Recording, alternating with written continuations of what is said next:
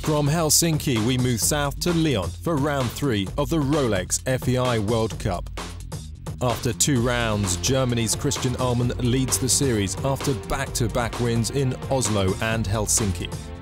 Christian Ullmann and Talabé Z are in blistering form. Can anyone stop them making it 3 in a row in Lyon? World number 1 Kevin Stote might have something to say about it.